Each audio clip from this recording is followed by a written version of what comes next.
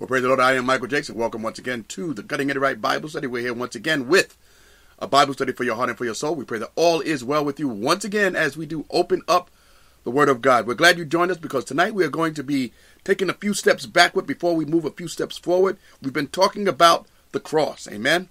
The Word of the Cross 101. And we've been looking at and opening up this statement made by Paul the Apostle in 1 Corinthians chapter number 2, verse number 2, which says, that phrase is Christ and Him crucified. And we've been exploring the meaning and the grandeur and the scope of that statement and what it means to each and every one of us. Amen. So as I said, we're going to take a few steps backward and before we move forward tonight, because we believe it's important that we put a little stamp upon some of the things that we've said thus far, once again, before we move forward. Amen. And so we're glad that you have joined us here tonight. We pray that your time spent in God's Word will be a fruitful one. Amen. Bible study without coming away with something has not merited you or I anything. We want to make sure that we have received that we may apply His Word to our hearts and lives. Amen. That is so very important. Amen. And so once again, we welcome you. We ask that if you're watching us over Facebook right now, whether you're watching live or watching on the replay, we ask that you share out this page that others also may be blessed. Amen. And so with that said, we are going to pray and we're going to get right into this study for tonight. Amen. We just bless the Lord. Amen. So Lord, we bless you and we honor you and we thank you once again. Lord, you've given us this opportunity once again to come before you. And Lord, we thank you that you have given us your word, Lord Jesus. This word that is a lamp unto our feet and continues to be a light unto our path. Lord, we are so grateful that you have given us you through your word, Lord Jesus. Lord, for the next few minutes, Lord, we pray that you might be the silent listener to all that we do and say. Lord, we don't want to do any missteps. Lord, we don't want to do any violence to your word. Lord, we want you to have your way. Lord, speak to our hearts. Do what only you can do. Lord, bring encouragement, enlightenment, conviction. Lord, do as you please. Lord, we love you. We praise you. Draw those who need to hear these words at this point in time to this place on the World Wide Web. We love you and we thank you. And in your name, Jesus, we pray. Amen and amen. Well, hallelujah. Hallelujah. God is good. God is good. God is on the throne. Amen. Well, now our scripture verse that we have been focusing on for the last, and this is lesson number 6, by the way, in Word of the Cross 101.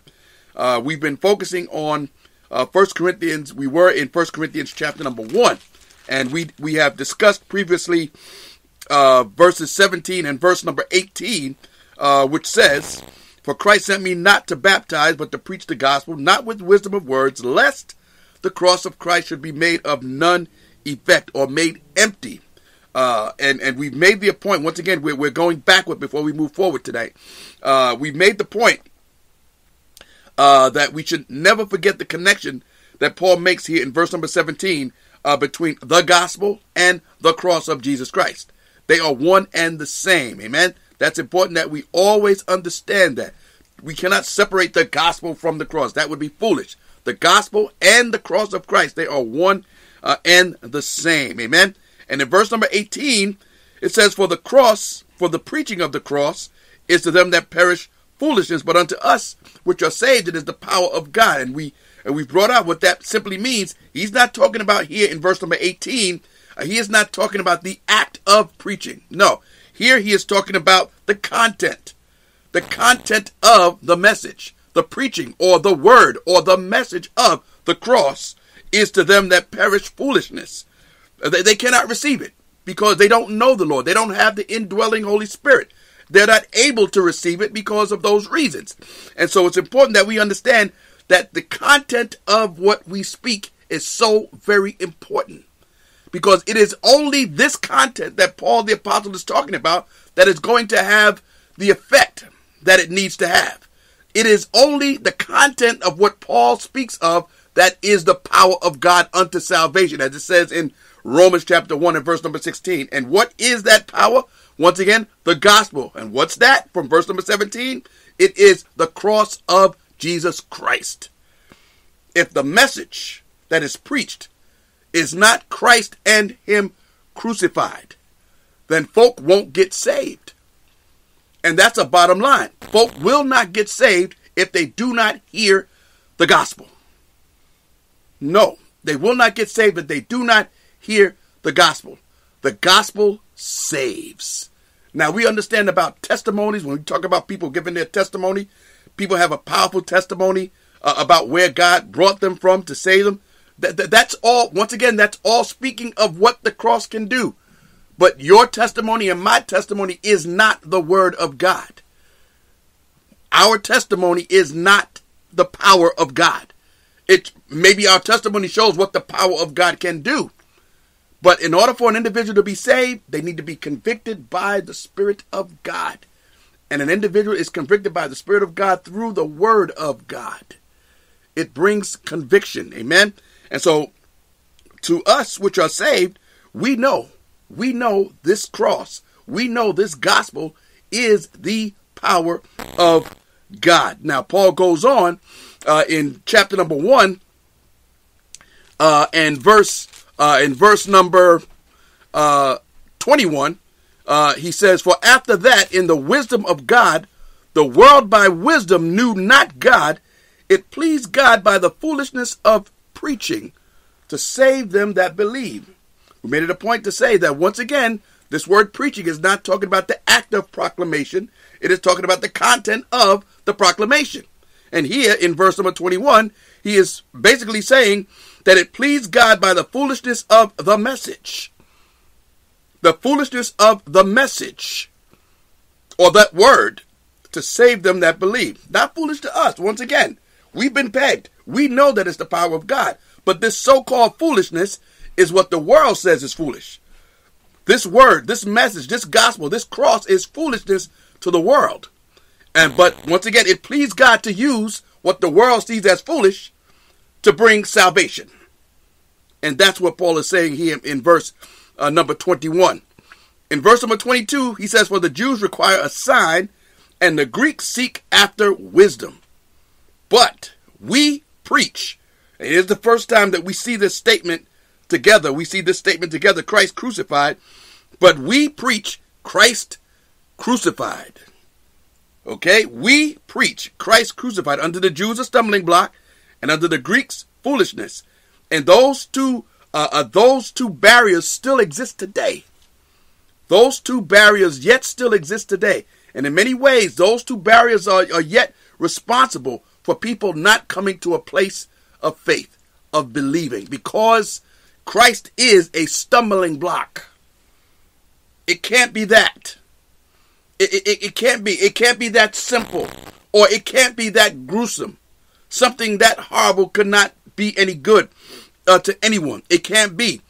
And to the Greeks, foolishness. It just doesn't make sense. And we've mentioned over and over again the fact that that people don't look at what happened at the cross as something that can be life-saving, life-changing.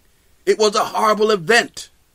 How can that be of any good to anyone? And so to the Greeks, once again, talking about those who do not know the Lord, Jews, Gentiles, Greeks, whatever you want to call them, it's all foolishness. It doesn't make sense. But unto them which are called, both Jews and Greeks, Christ, the power of God and the wisdom of God. That's what the gospel is. The gospel shows forth the power of God, and it brings forth the wisdom of God. That God would use something so terrible, so horrible to the world, to those who don't know, and bring about life, and bring about deliverance, and bring about salvation through what the world says is ridiculously foolish. The wisdom of God. Amen. Now, from there we've gone on to chapter number 2. And we read, starting in verse number 1, Paul the Apostle speaking. "And I, brethren, when I came to you, came not with excellency of speech or of wisdom, declaring unto you the testimony of God." And he's about to tell us what this testimony is. The testimony of God. When we got together last time, we talked about this testimony. What is the testimony of God? Well, the testimony of God is Christ and Him crucified. In this context here that he's speaking of, the testimony of God is Christ and him crucified. How do we know this? How do we know this? Scripture, especially when we read in the book of Acts, we see that the apostles, all the apostles did throughout the book of Acts, all the apostles did was preach in the name of Jesus. This is all that they did. Preach in the name of Jesus everywhere that they went. And so that's how we know, and that's how we understand that the testimony of God is Christ and him crucified. Amen. Now, what about this phrase? What about this phrase, Christ and him crucified? Why would Paul make such a statement? In verse number 2, let's read it. For I determined not to know anything among you save Jesus Christ and him crucified. Now, I believe in our first lesson, the first one or two lessons, we made a point to make this statement, that when Paul makes such a statement, that I determined not to know anything among you except or save Jesus Christ and him crucified. He was not saying, and it should not be construed that he is eliminating every other facet of doctrine that exists.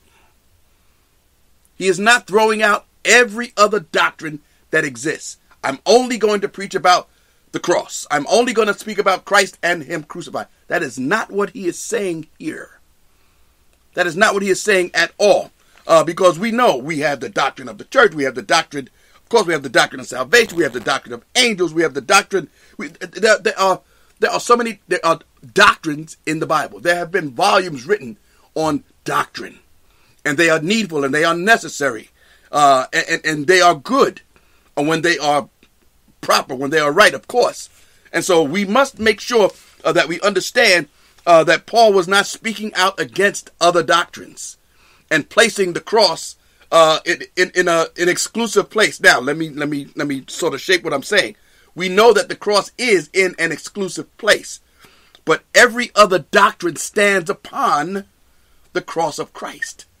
Every other doctrine stands upon the cross of Christ. And so when Paul makes this statement, he is simply stressing here the absolute centrality of the gospel of Jesus Christ. That's what he is doing.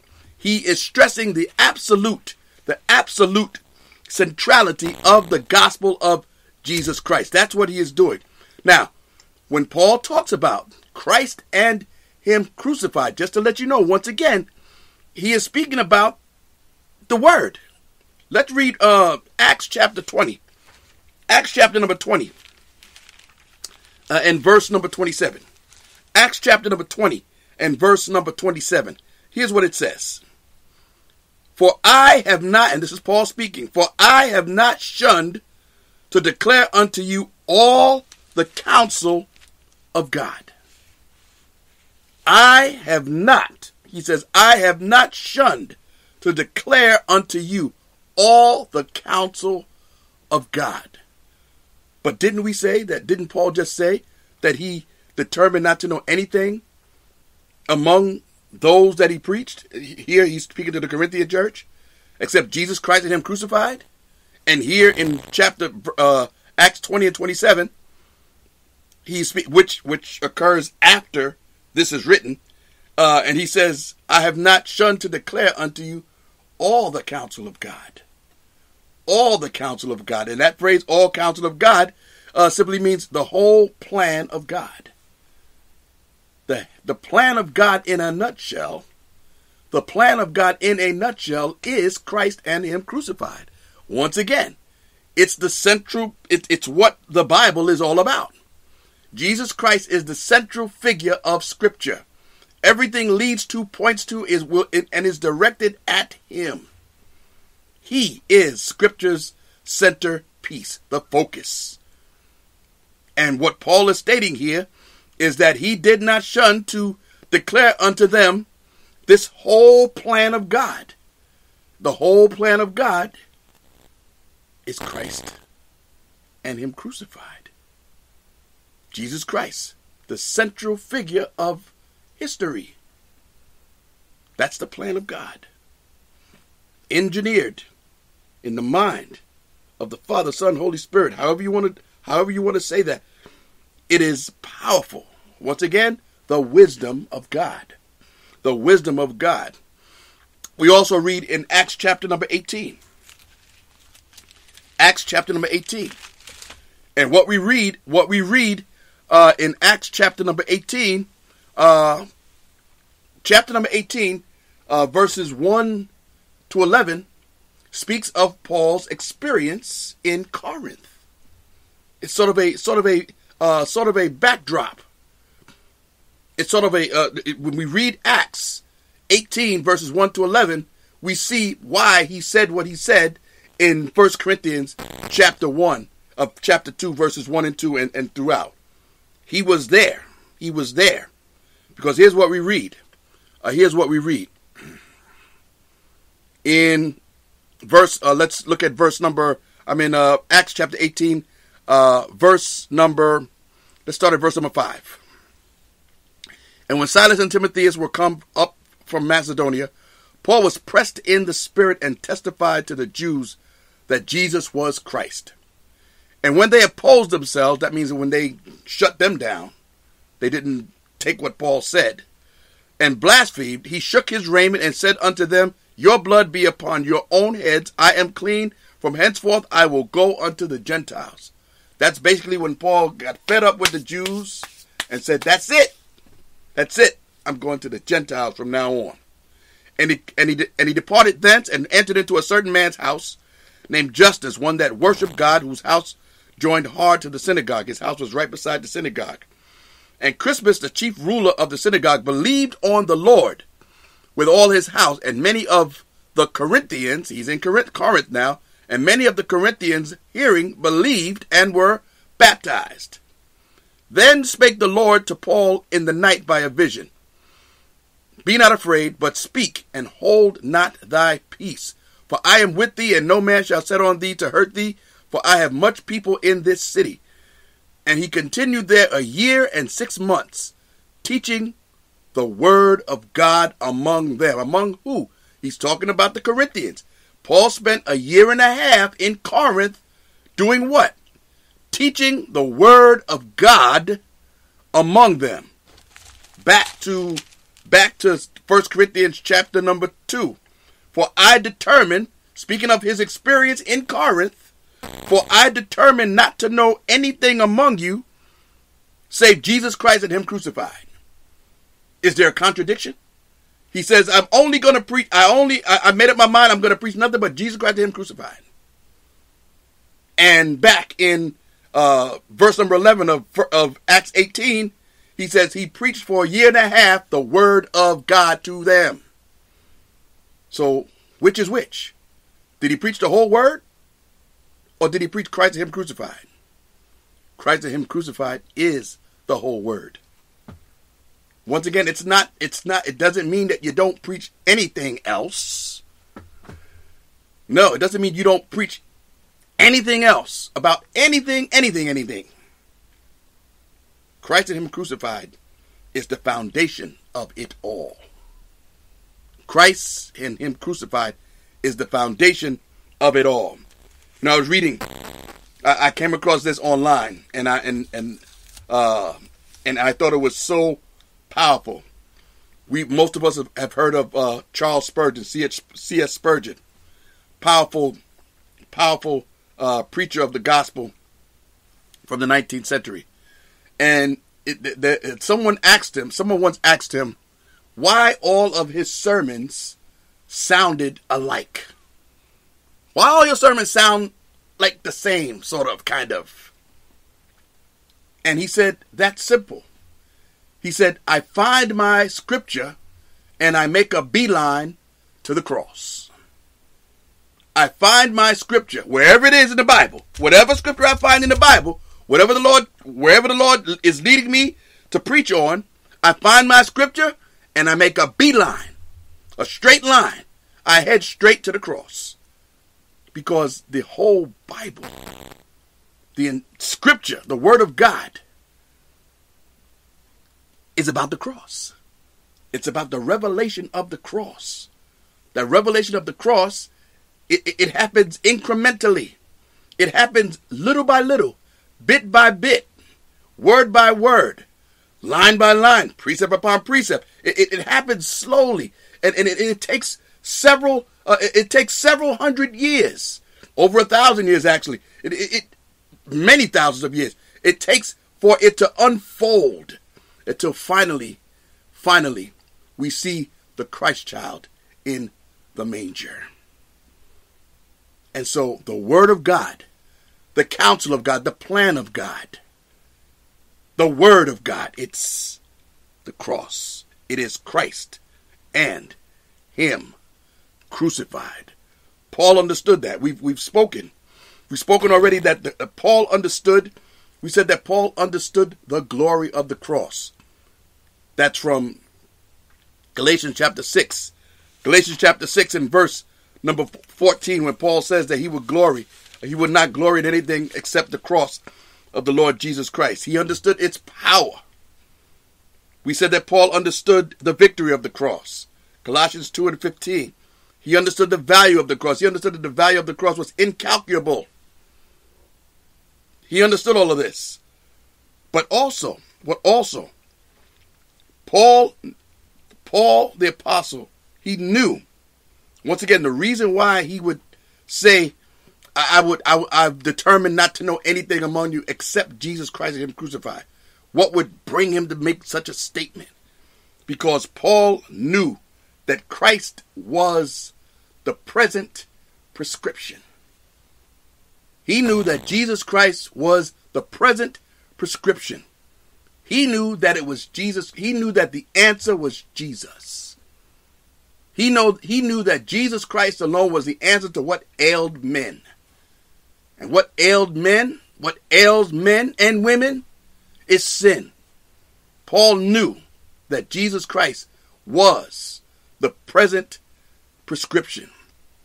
We need to be assured, and we need to know, and we need to believe that Jesus Christ is the present prescription. That Jesus Christ is what folk need. That's what folk need. Folk don't need Alcoholics Anonymous and whatever Anonymous. They don't need another counseling session. They don't need to lay up on somebody's couch and dredge up old memories and all kinds of things that they do. That's not what folk need. Folk need the present prescription. And that is Jesus Christ and Him crucified. That's it. That's it. Jesus Christ is not one of the ways. Jesus Christ is not one of the answers. Jesus Christ is the answer. Jesus Christ is the present and only prescription for sin. That's it. Paul also understood not only that Jesus was the present prescription, he understood that the cross was the present power. He understood that the cross was the present power.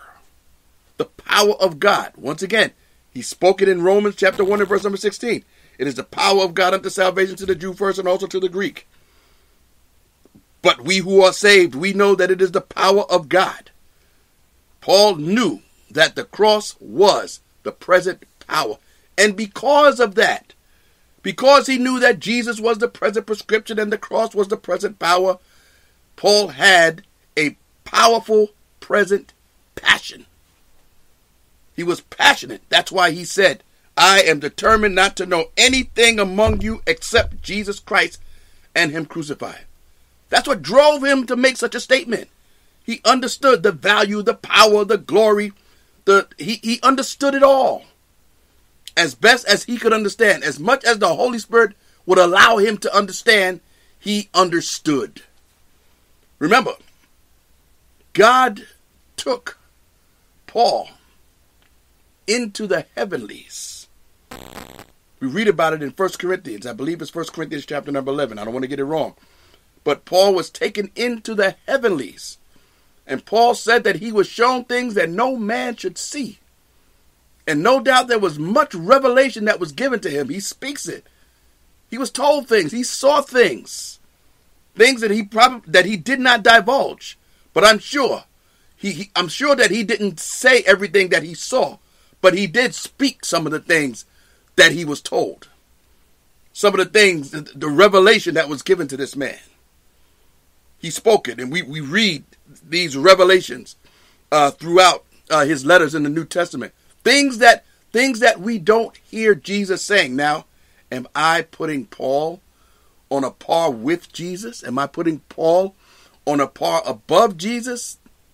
No, of course not. God forbid, as Scripture says. No. But Paul was given insight and revelation that had not yet been given to any man. I'm not saying that he was a Solomon. He didn't have the wisdom of Solomon.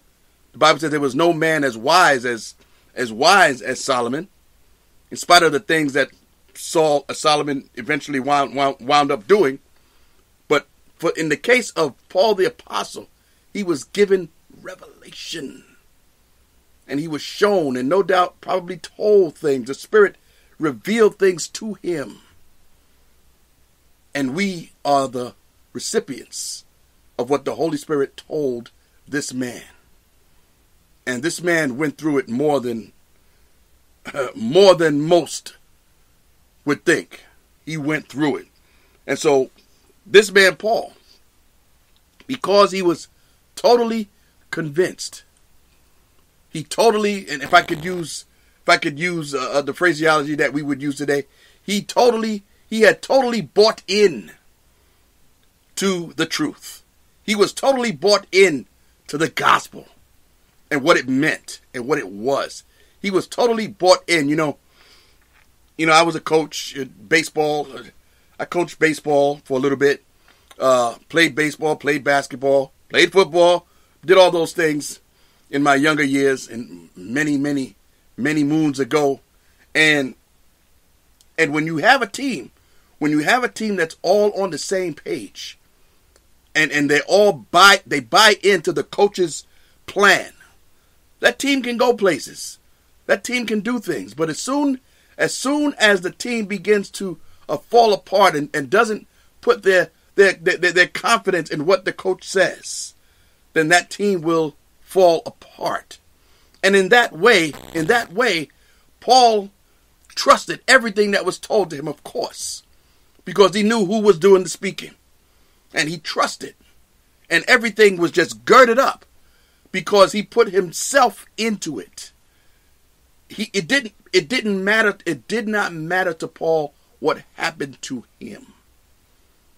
He was totally taken in by the truth, by the power, by the necessity of the cross of Christ. He said, "Woe unto me if I don't preach this gospel." He understood that Christ and him crucified was the very powerful present prescription. The cross was the present powerful power. He understood all of that. And that's why we read Jesus Christ and him crucified.